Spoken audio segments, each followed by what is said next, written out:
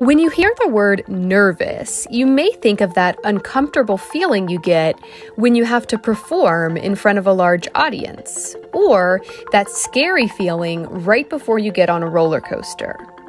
When we talk about the human body, nervous refers to the nerves that connect our brains to the rest of our body and allow it to control our movements and sensations. The nervous system is made up of the brain, the spinal cord, and the nerves. The spinal cord is a bundle of nerve fibers that runs from your brain all the way down your back inside your spine. Together, the brain and the spinal cord are called the central nervous system.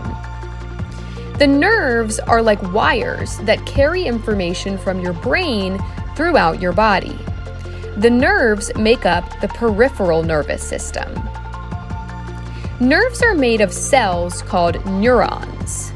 Neurons can communicate with nearby neurons to quickly send messages throughout the body. For example, when you cut your finger, it doesn't take very long for you to feel pain. In that short amount of time, your neurons have relayed the pain message from your finger all the way up to your brain.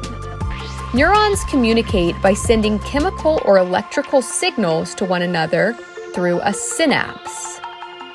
There are two different kinds of nerves. Motor nerves control our movement.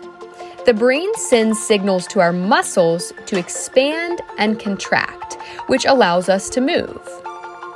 Sensory nerves go in the opposite direction.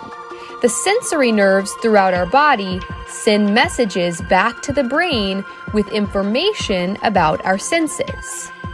These nerves tell the brain how something feels, smells, tastes, looks, or sounds. Some of our nerves are autonomic, which means we don't have to think about them. They work automatically. For example, our brains are always sending the message for our heart to keep pumping or our lungs to keep breathing. We don't have to think about these movements. Other nerves are somatic. We control these nerves voluntarily. If you want to stand up, you have to think about standing up. It doesn't just happen automatically. This video was created by La Fontaine of Knowledge. Click the link in the description for lesson materials that go along with the video, and subscribe to my channel for more videos like this.